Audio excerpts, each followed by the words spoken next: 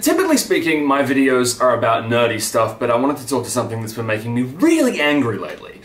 Senator Wendy Davis did this epic filibuster, I don't know if you heard, and basically she stood up to the entire Texas legislature to make sure this bill wouldn't get passed. This bill that would have left only, I think, about 5 abortion clinics open in the entirety of Texas. And if you don't know how big Texas is, it's the second biggest American state next to Alaska, which probably means there's lots of room there for women who have the right to choose, but probably won't be able to thanks to this bill. But Wendy Davis, she stood for 10 hours or so, and she wasn't allowed to sit, and she wasn't allowed to lean against anything, and that's kind of par and parcel for like how a filibuster works. But she was also yelled at incessantly by Republicans. This video is for the men, I use that term very lightly, in the room, and men everywhere who basically behave like goddamn animals. Now, when Davis was offered a back brace to keep herself able to stand by a fellow Democrat, Republicans shouted her down.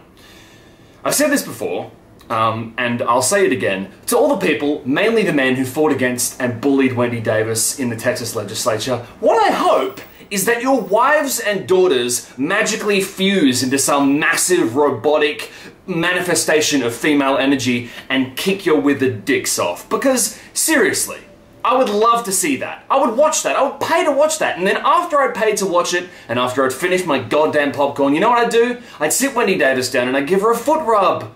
Because that's what you do when you have the vaguest notion on how to act like a gentleman. Women are, by and large, smarter than us, they live longer than us, and they go through things physically which would make you wither up and die at the mere mention of them. And look, each and every woman is a precious snowflake and deserves your respect. And to treat them like this, whether they're senators, or waitstaff, or taxi drivers, or actors, or, God forbid, the Australian Prime Minister, shows such a sublime lack of character that if I had the money and the inclination, I'd fly from door to door and punch you all so hard you'd explode. And I'm done. Next week, I will get back to posting Doctor Who videos and ranting about Elementary and Sherlock, but right now, I'm just really mad.